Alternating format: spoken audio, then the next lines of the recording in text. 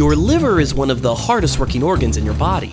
It's also one of the largest, located on the right side of your belly, just below your diaphragm. Your liver works around the clock to break down nutrients from the food you eat into substances your body can use, taking things like fats and proteins and turning them into energy.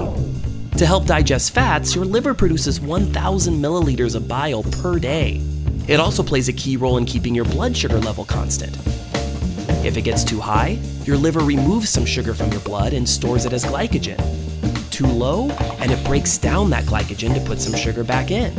But that's not all. Your liver also makes special proteins so your blood can clot, and it stockpiles vitamins and minerals for whenever your body needs a boost. On top of all that, it detoxifies your system by removing harmful substances from your body like alcohol and medication byproducts. Your liver sure does a lot for you, so take care of it by eating a healthy diet, drinking lots of water, and cutting back on alcohol.